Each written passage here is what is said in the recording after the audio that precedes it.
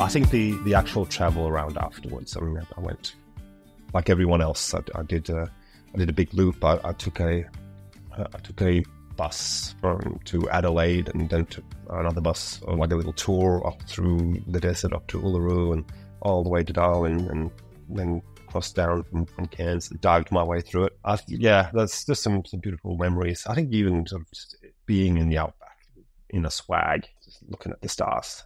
I mean, that's just something else. Yeah.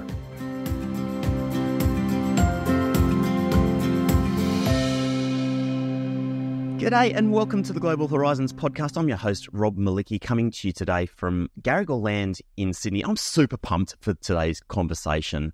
He's an old friend, Jogvan Klein, who's the Director of Future Students at the University of Queensland, an awesome storyteller. And if you haven't already heard his episode on the Departure Lounge podcast, I'd highly recommend you go and listen to that because there are some absolutely cracking stories in there. I'm looking forward to unpacking a few more today. Jogvan, thanks for joining me on Global Horizons. Thanks, Rob, and thanks for having me. Getting to be a serial pest on these podcasts is becoming a little bit of a side job for me. I appreciate it. It really is, mate. Like you're becoming like one of those people that ends up on podcasts, which is pretty cool. But I can understand why, because having listened to quite a few of the episodes that you have been on as preparation for this conversation, mate, you're a cracking storyteller. And one of the things that I love when you're telling a story is you can be telling some dramatic story and you're just so calm, mate. Where did your unflappable calmness come from? Oh, God. Well, thank you. I appreciate that. I guess I mean, being of Icelandic heritage, we are a nation of storytellers. There's a rather extraordinary fact about Iceland that 1 in 10 Icelanders is a published author, which sounds really impressive. But of course, also, if you do the maths, there's not a lot of people, and there's some really, really terrible books. I've got sort of second cousins and uncles who are writing some pretty ordinary books about their favorite pair of gumboots and stuff. So where did it go? I think probably we're all products of how we grow up. And one of the things that I think has been quite formative for me was that at quite an early stage, I was exposed to a lot of sort of international travel and actually being put in some rather precarious situations. I think my dad had a fairly rough time at school, in a sort of conservative school in the Faroe Islands, and he often talked about that with less than fond tones. I think they used to get, smacked with keys and things like that. His real aspiration for me was he's going to put me in the complete opposite. So he put me into this school that can only be described as it's called free. In Denmark, we have these free schools. So they are actually private schools, but many of them are operated on the fringes of society, and they're certainly not religious in any way. And this is one that I ended up in. It's a sort of, can only be described as a sort of hippie, a product of the hippie ages in Denmark, so founded in the 60s. Really a lot of focus on music, a lot of focus on global society and peace, love, and happiness. And one of the things that sort of manifested in was pretty loose approach to curriculum and quality control. I think shoes were optional, and attendance certainly was not monitored particularly well. It was a tiny school. There's only about 130 kids in total in school. A lot of music. But when we were about 11 or 12, every year they would send us overseas on some sort of experience. And I guess that this is where you and I have a little bit of an overlap and have bonded over that. They would send us to, first we went canoeing in Sweden, which, again, just sounds fairly safe, but just the way that we do.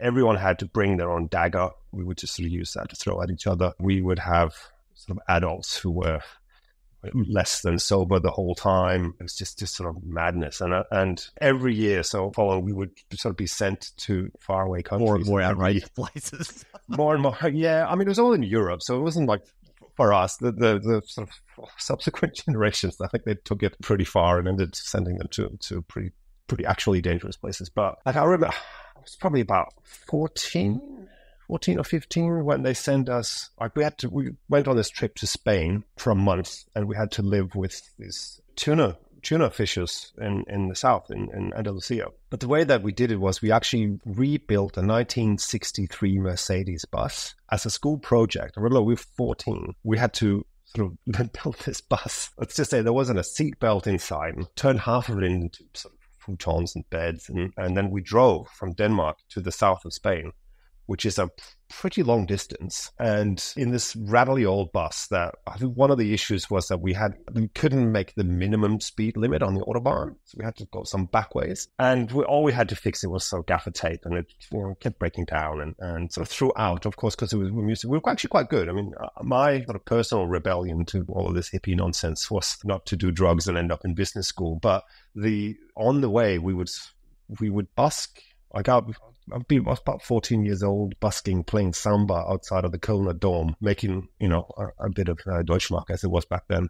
And of course, the teachers did the only sensible thing when you make a couple of hundred Deutschmark, which is just go straight up and buy a whole bunch of beer. And then allow these 14-year-old kids in this rattly old bus, no seatbelts, all beds. Let's just all get drunk on the way. So, I mean, it was remarkable. And maybe some of the unflappability came from being exposed to a lot of those kinds of situations. I think, I've spoken about, got stabbed in the leg in Portugal as well, in a similar kind of venture. EU sponsored, by the way. Yeah, so lots of sort of crazy experiences like that early on probably helped. It's funny you're saying, your form of rebellion was to not do drugs and go to business school. And it makes me wonder, what about the other kids that you went to school with? Have you stayed in touch with any of them? Do you know where any of them have ended up? Oh, yeah. So, I mean, part of... Probably like you counselors or something now, right? No. Some of them... So, I mean, most of them have done quite well. And I think it's quite... we talked about it the other day. I mean, because in Denmark, because you're together from K to 9. So you have a lot of time to... And there was only 14 of us, I think, in my class. So we were really tight. I'm very close with my friends still. And that's actually one of the reasons that people that move to Denmark find it really difficult to make friends, because everyone in Denmark has had all the friends they've known since they were 6. You're not penetrating that particularly easily. I think, no, I don't do well. Some of them became professional musicians and do really well. The photographers, a lot of them work in sort of the arts. I think a lot of them sort of went on to do really well despite the fact of the career. I think there was absolutely flaws. There were, I mean, one of the it wasn't a particularly well-resourced school, but a lot of people would see it as a sort of Hail Mary. So you get some kids that had not done well, probably today would have been diagnosed with ADHD or some sort of spectrum disorder. They would end there, and there was no safety net really for them. So I think that was a bit tough. But of the ones who sort of made it through, a lot of them had gone on to do really well. And I mean, randomly through this, I mean, I'm not particularly musical at all, but most of my friends in Denmark are really very good musicians, and many of them are quite famous in Denmark. Do you reckon, and maybe this is impossible to answer, but do you reckon people are happier if they've gone through that sort of more open, flexible background? So the reason our kids are at school here in Australia doing great, and we've kind of got those alternative schools here in Sydney. So I've often wondered, like, okay, you've got more flexibility obviously inside that system to go and explore your interests and build a Mercedes bus. I mean, fantastic, right? What's the kind of long-term, payback on that? Or is there one? Yeah, I think there is. I think that, gives you some level of, if you get through it, because I was one of the, I was normally quite good in school anyways. And I think that's, so if you make it through that system, I think you can benefit. I've just seen, there are some pretty, there's a guy who was a year below me who he struggled a fair bit, and I think he was about 13 or 14 when they realized he was extremely nearsighted. He just basically, for all of his schooling, hadn't seen anything.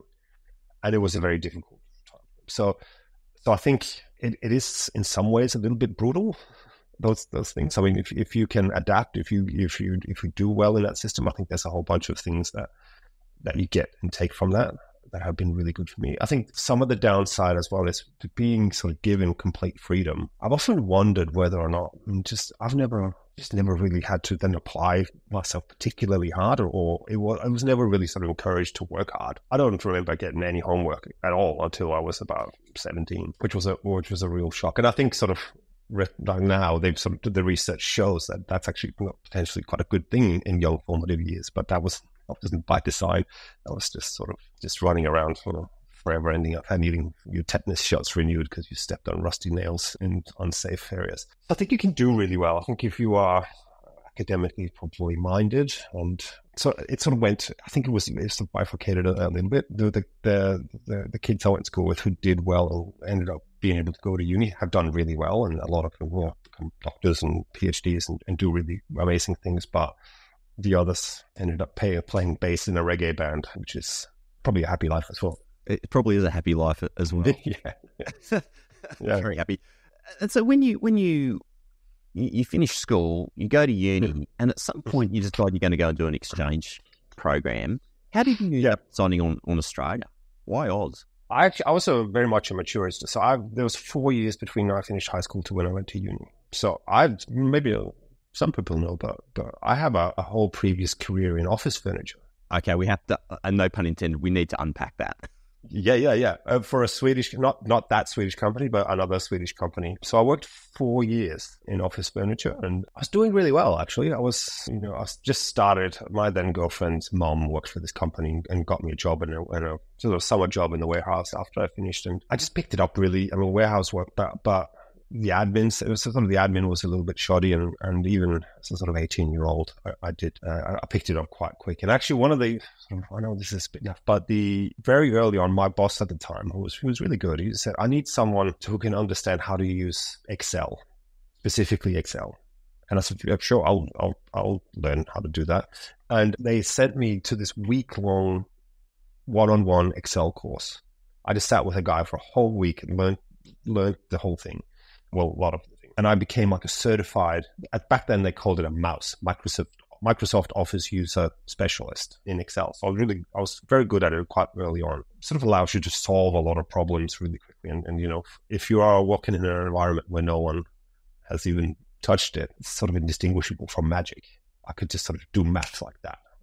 So I did really well. And so they kept promoting me in that company. And before I knew it, I was the head delivery planner for this company, looking after all of Denmark, the Faroe Islands, and Greenland in delivery of this furniture. I had 20, 30 drivers that I was managing on the daily, and I just became really boring, Rob. I remember my housemate, because I used to know everything about all this furniture, and whenever on TV, on the news, they would pan across any room, I'll tell them, oh, that's the 6231, that one. I mean, they should have probably put that with the N32, but I don't know what they're doing. And he was like, shut up.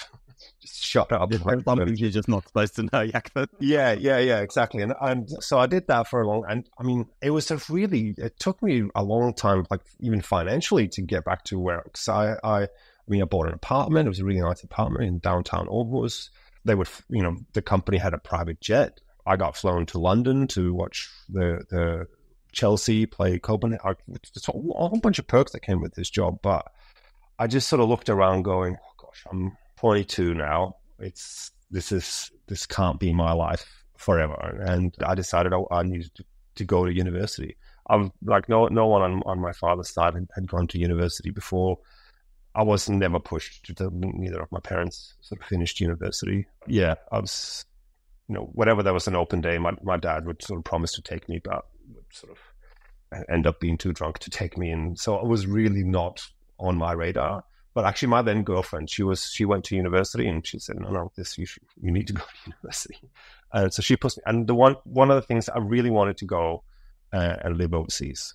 I love Aarhus, where I was living, but I just thought I need to try something else. And I wanted to go to the US, but the university I went to had some pretty ordinary exchange agreements in the US. Just for clarity, you went to Aarhus Business School, or would you now? Yeah. Uni of Aarhus nowadays. Yeah. So I was there when they merged. So at the time it was Aarhus School of Business and weekends, yeah. Oh yeah, which is on BSS. But yeah, all the agreements in the US were all sort of Shippensburg and sort of regional college towns, which are great, but wasn't really cool. In my head, I thought I'll go out there and I'll go to New York, or I'll go to Chicago or somewhere cool. So when I looked at the list, and actually I was really disciplined. I know I was the only one who went to all the classes and every lecture in year one, because quite a few of them, I was the only one who showed up, because they would put them Friday morning at 8:00. But I was there for everything. Extremely disciplined. So I ended up top of my year level, and of course got first pick for exchange agreements, because that's how that works. And they had a brand new exchange agreement with Deakin, which they said was in Melbourne, which is on the fringes of Melbourne, let's just say. So I just said, yeah, I'm going to Melbourne. It was a slightly tricky time, my family at home, and I just need to get as far away as I can. And I thought, well, why not? Why not Australia?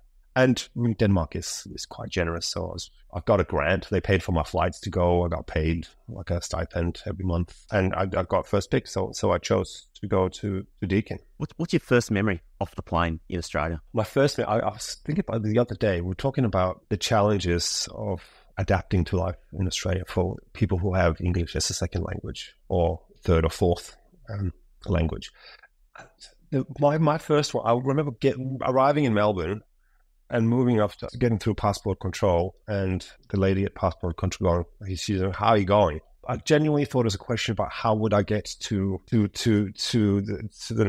my destination, and so my response was, "I believe there will be a man who pick me up," and I didn't think, and my English is decent, right? So I just find that we really have to look after our students when they arrive, because I had no idea. How are you going? What do you mean? So that's my first memory. Yeah. That's awesome. That's interesting, because I find like Scandinavians and Australians, culturally it feels quite close, like the sort of just self-depreciating sense of humour, kind of deadpan sort of sense of humour. And actually it's interesting because my wife's from overseas too, and she sort of talks about it's quite hard to crack friendship circles here as well. It takes a long time to build those friendships. But have you found the same thing? Yeah, I think it's just hard to make friends as an adult man. I mean, or as an adult in general. I've, of course, moved around a fair bit, and you end up making friends, often through work or through school. You have to be much more targeted. I mean, when I moved to Melbourne, Melbourne is full of people who have just moved to Melbourne, mainly from Perth, for reasons. So I made all these friends who were invariably from Perth that I proactively, I signed myself up to play cricket, indoor cricket, because I thought that looks easy. So it's not as easy as it looks, actually. So I did that because I knew I needed friends. So I've actually done that a few times. Even when I went to university, I was like, I'm not happy with my current group of friends. I'm going to go out and see if I can get some better ones. So I signed myself up for joining the mentoring programs and things like that. What's your lasting memory, the lasting highlight from that exchange program? Good question. I mean, I did a lot of travel afterwards, so it wasn't really so much about the studies, but the overall experience. I made some quite good friends, some Australian, but also some Americans and others.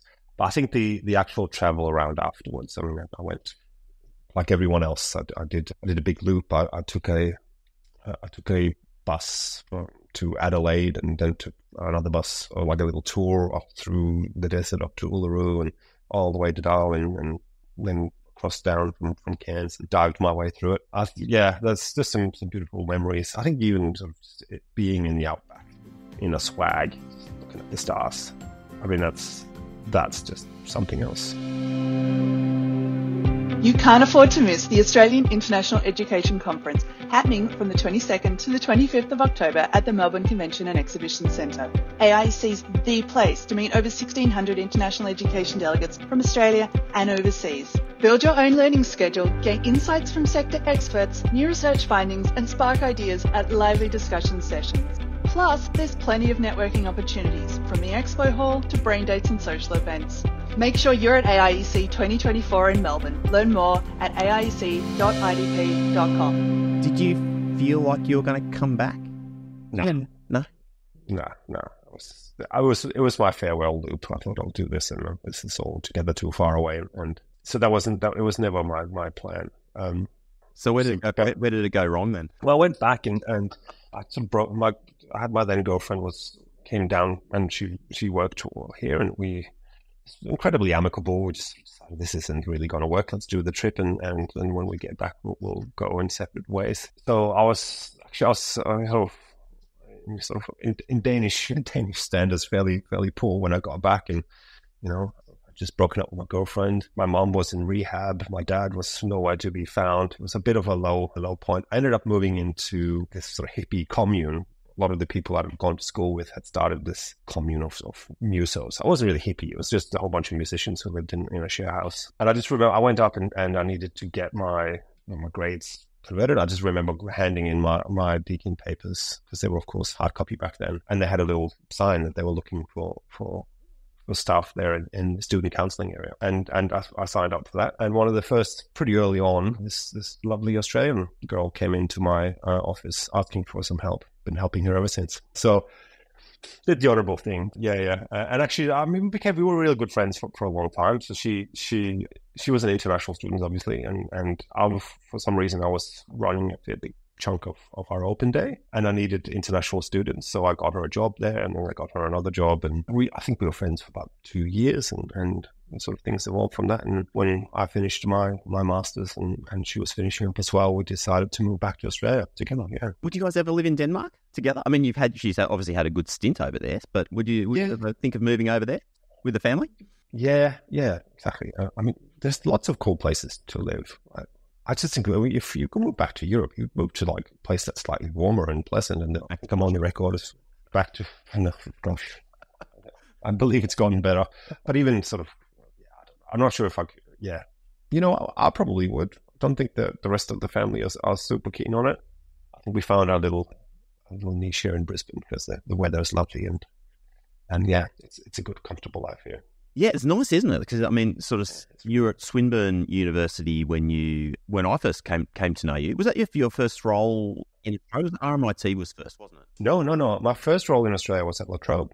Ah, okay, there we go. So my first job was at La Trobe in domestic recruitment. So because I'd done things like that job, I'd done open days, and so when I arrived, I thought that seems like something that I would probably be able to do. It was a great first job, actually, and the driving around country Victoria in a Toyota Camry and talking to kids about studying in Bendigo and Mildura, and that's in Bundoora. It's, of course, you need a kid from Denmark to go and tell you about that, but it was a really good job. And actually, at the time, so the boss who hired me, who has since become a really good close friend, was very pregnant in the interview. So she threw up in the interview, and I just remember calling Becky, my wife, after that, going, I don't think that went well.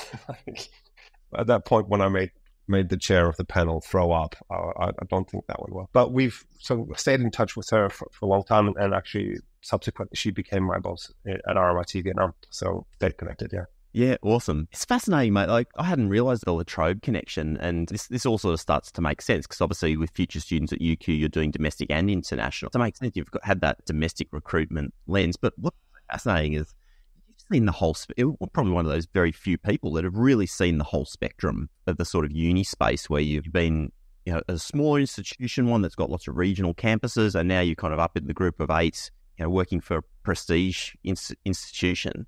What's your sort of overall impression of the Australian higher education landscape? Well, that's a massive question, so I might just leave that open for you to attack however you want.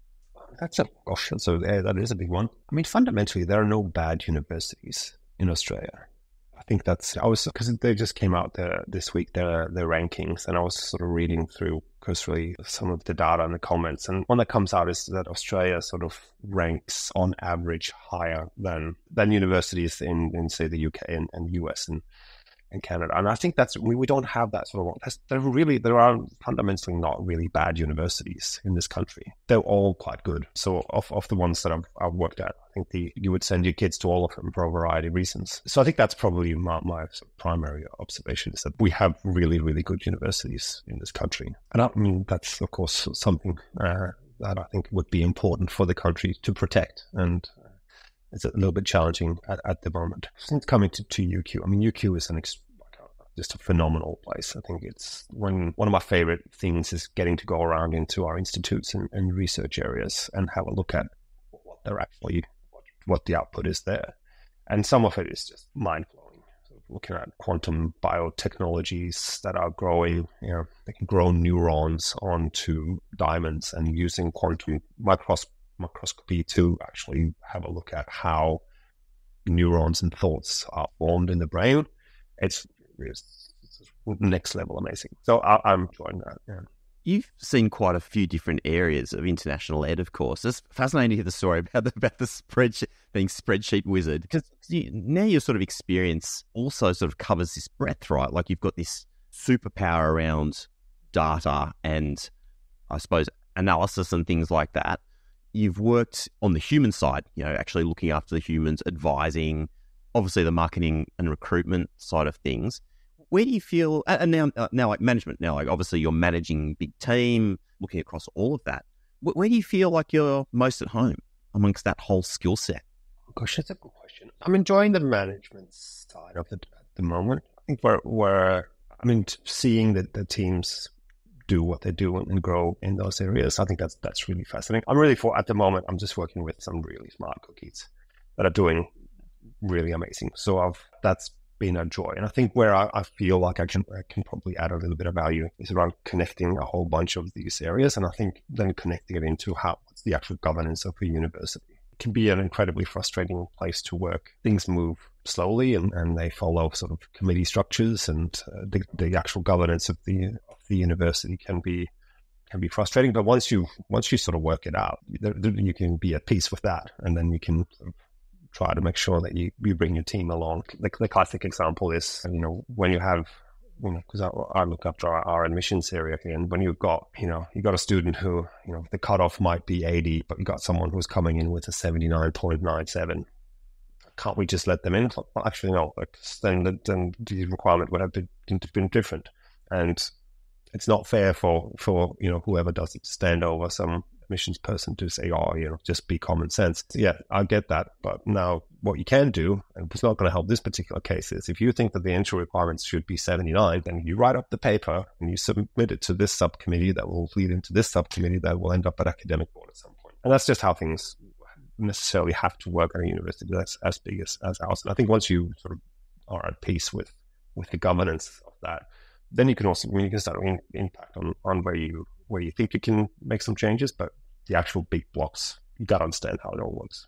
Yeah, processes actually do empower freedom as well. It empowers that staff member to make choices because they know what the limits are, and there's a clear line to then escalate that somewhere else where need be. I mean, just thinking about that, it feels like technology is making the world move so much faster than ever before. Do you feel like the universities are at risk in some way as this kind of new industrial revolution with AI and the like, and not even just necessarily AI, just technology in general, sort of sweeps us forward? Yeah, I'm not sure if the universities in particular is more at risk than the society at large. I think the capabilities of new and emerging technologies are really very profound, and we have specific challenges as it relates to how do we allow students to use these technologies? And I think we're striking a reasonably good balance. We've got some very smart people who are looking at, which sensibly we can't ban, the use of AI. So we want to make sure that we make our students as good as possible at using it. And I mean, that's what, you're seeing it a lot, that it's going to be the people that are good at using AI who's going to be taking the jobs, not the AI itself. So I think it's incumbent on us to be able to teach that to students. But even it is an interesting one when it comes to us as professionals in this area. I mean, where can we use it? I mean, I've noticed it. There's certainly some of our partners and even some of my old staff or friends from Vietnam who I used to get sort of lovely little sort of emails from, and it's quite clear that they've discovered ChatGPT or something. It's like getting an email from Geoffrey Chaucer or some sort of Middle English. It's really quite hard to understand what they're actually trying to say. So I think that's, but I can. It's so powerful. And I'm sort of personally really like technology and we share that with you. And I find it fun to play with, and I'm on all of these platforms and figuring out what it can do, but how we then integrate it into our actual working life, I think is interesting. And I think it's also then, giving ourselves the freedom to do it. We've got a pretty incredible tech stack at UQ in particular, and I think most universities, we've got Copilot here enabled, and it's sort of the standard, but it does feel like, that's the cheat button. But actually, it's perfectly sensible to use it in a whole bunch of cases. Even we like many other universities have the full Adobe stack, which is incredibly powerful just in creating content and creating assets. But what are the boundaries and how are we able to use it? I don't think the governance of that probably hasn't caught up completely in that way that you talk about it being freeing. We haven't been free. We're not free yet to use it. It's funny, isn't it? I mean, I feel like the risk in it is more like for people like you and me and our age group and older, those of us who are excited about it and are happy to, tinker and learn and move forward, we'll be fine. In fact, to some extent, we're the ultimate beneficiaries because we've got the experience of having worked with real humans from the beginning and knowing and, being advanced in our careers that stuff will help us. I feel our kids our kids are just going to grow up native in that, so they will be fine. But then it's like there's that whole other group of people, like our age and older, who if they don't embrace it, that wave moves fast, and like if you're not kind of on it really quickly, then perhaps there's some risk there. Yeah, I think that's true. And there's also elements of it that I think... So my son, who's 9, has gotten into writing poetry, which is really lovely. The artistic gene seems to have skipped a generation. But he's writing these little poems. It's so and they're very good, actually, to the point where he wrote one and then showed it to some family members who were going, no, that's just ChatGPT. That's so demoralizing in a way. Like he found... It's a little spark and a little flame going there, and they've just gone, well, you can just, ChatGPT could have done that better, right? I just wonder, how do you keep that that spark alive, right? That's, if you just get sort of crushed off the bat with that. When you go like, and it's similar with languages. I had the sort of good fortune of catching up and getting to meet the founder of Duolingo just the other day. Oh, I saw that on LinkedIn. Massive jealousy. Yeah. He's a thoroughly impressive guy and really passionate about, what language learning can do, and talking about things like people sort of, they might pick up Spanish and their intent wasn't to travel to Spain or Mexico anywhere, but now they've learned to, then they want to go and crossing borders. Very idealistic, and it's, it was a real treat to get to meet him. But then you also go, I was in China recently, and I'm not going to learn Chinese. Come on, realistically, I'm not learning Chinese. But I can get along quite fine there through the apps. I made my way from the airport into my hotel just using public transport when I was recently there, just because I wanted to see if I could. And you totally can. Point a camera, translates everything. Alipay, it's easy. The new Samsung phones where, you speak in English and it's Korean at the other end. Like that's, at some point, you then... you get to a point where the syntax and all of the things that sort of you worked out the maths and the algorithms, but all of the things that sort of carry sort of cultural meaning. And in my culture, where we would have 200 different ways to say fog, as in a cloudy morning, not the other one. You mean that's not the same in Melbourne? Yeah, exactly. But the Inuits have all the different languages for snow, and there's a whole bunch of things there where you just go, oh, well, if you just call it fog, it's not a fog. It's like the fog where the sun shines through. It's just a different kind of thing. I think that's the real. How do we make sure that all of that continues? How do you artistic? Because what'd you say to your son? Keep it up, mate. I saw you write that, and that's beautiful. Keep doing it. It's very cool. Yeah. It almost, I think, you have to do it just for the pure love, right? Exactly. If the poetry is in your heart, then you just have to write it. Because anyone can go to ChatGPT and ask for a poem now, but that's not the same thing as like the feeling, the feeling of that thing. Yeah, and I think that we've seen there is a bit of that backlash where you're like, the AI is doing the art, the poetry, and the painting, and all of that, so that you have more time to do your dishes, and cleaning your eye. What do you reckon your dad would have made of it? And once again, like without wanting to dive too deep into it, just because you talk a lot about your dad in the Departureland episode. So once again, encourage people to go listen to that because it's a great listen. But what do you reckon your dad would have made of it? Oh, he would have been swearing and said it was all a bunch of hokum, and he would have been. Oh, actually, he was into technology as well. He would have probably used it to write angry letters to the government or something. But I think in particular, you can see if you go on to, and I've done it a bit with my kids on sort of GarageBand on the iPad. You can. It's so easy to make sort of music that sort of sounds like music, and he would have absolutely hated that. Absolutely hated, because it's again it's. You don't kind of need to learn how to play the drums. You just go press the buttons and it plays the drums in a random way. So, no, he would have not been a fan of that. Last question about it, maybe it's kind of like pulls together a couple of threads of things we've been talking about. And in other podcasts I've heard you talking, and you talk like quite fondly about the Faroes and like the Faroe Islands where your family's from, where you're from originally. And you paint this beautiful picture. I think in one of them you're talking about sort of climbing up a hill and smelling the grass and looking out on the islands. And just as you're sort of telling that story, I almost felt like these roots, like, there's some part of you, Jogvan, which is kind of like just buried there, But I suppose Australia's kind of the same too now, right? You've been here a long time, the family's here. What do you hope for your kids in that sense? this idea of having roots but having wings. I think that there is something. I'm very sort of one. I'm also split because I'm half from the Faroe Islands and half from Iceland. Yeah, so my mum's from Iceland, and I think I've got such a sort of very, very much a sort of nostalgic connection to that. And I think even though I spent most of my time growing up in Denmark, I was always sort of slightly conscious of being. As much as you can be. I was an immigrant kid there, and I was often, I have a very rare name, and people could never pronounce it. No one can pronounce it there either, and so I was always that was always a big part of me. And I think that's.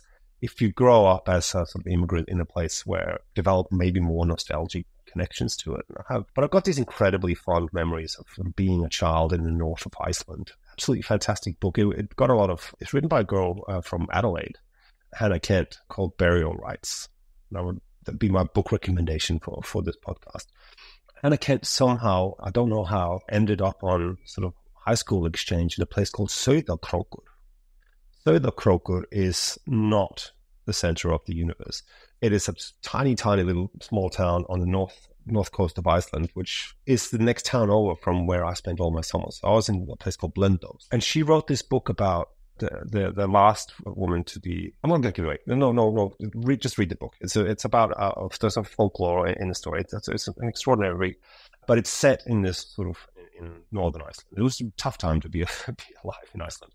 But I remember reading it, and I remember being able to smell. I could smell the grass. And so these really amazing descriptions by this Adelaidean that I had this visceral connection to it. And that's not never gone away from me. And for me, I would hope, it's incredibly difficult, and that's something that I'm trying, but failing miserably at, is to pass some of that on to my children. I think we have this. We've got these big family trees. Like I've got an app. I can see anyone from Iceland. I can see people back to the year 700 that I'm related to. And my son had a sort of genealogy project thrown at him at school, and I was like, "Yeah, boy, we're gonna win at this." I was like, keep drawing it out. We went to Office Works, and it's like, and he, of course, 10 minutes in was completely bored with me, and I just kept going. Yeah. So I would love for them to have that connection. My wife, she speaks Danish. She's quite good at Danish, but our relationship started in English, so we speak mainly English. I grew up speaking 3 languages at home, none of them English. So there is definitely something that I'm very conscious of, that I'm not able to pass all of that on to my kids. I would love to go force them to move to Iceland. I got to say, Iceland is literally the top of my travel bucket list. I don't think I've ever seen a bad photo from Iceland. I just don't think it's actually defies the laws of the universe to have a bad photo from Iceland. So it's very much top of my list. I grew up as a child thinking, Northern Lights was just how people lived. And, I've got, sitting out in the snow in one of the we have got these, because we have access to, hot water comes from the ground, and you sit. Everyone has one in the backyard. You just sit there, and there's snow up over your ears, and you just sit there and watch the aurora. I just thought that was how people lived. Wow, yeah. What an image! And here we are in Australia with all of our there are pretty good things here too. We just not Northern Lights in a thermal pool in winter. Yeah. But I wish to say, actually, with my, I've dragged my kids through some pretty hairy situations myself. So, we went and lived in Vietnam. I thought that would be an enriching thing for them to do, and maybe it was. Yeah. And there's a whole story. Once again, if you haven't listened to that episode of Departure Lounge, you've got a cracking story of drama about Vietnam. Probably more than one. But you did tell a story of dashing through traffic with your son. I think it was on the handlebars of the motorbike. Yeah. Do you have lasting memories of that? Yeah, it wasn't the handlebars. I'm not completely crazy. I was on the little thing that you stand on, but he was sort of standing. Yeah, it was great, and just, that's, I think, people live.